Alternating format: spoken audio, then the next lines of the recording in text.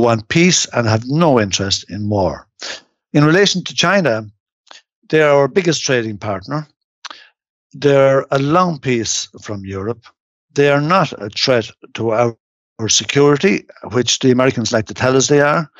The Americans say that China is a threat to their security, to the security of the people of America, the security of the people of Europe.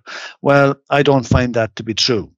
I find China to be a threat to America's financial supremacy and the supremacy of the dollar, which is incredibly important to America, obviously.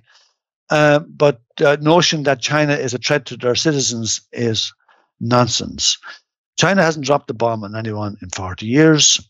They have one military base outside of China in the South China Sea, which happens to be in Djibouti. The Americans have over 750.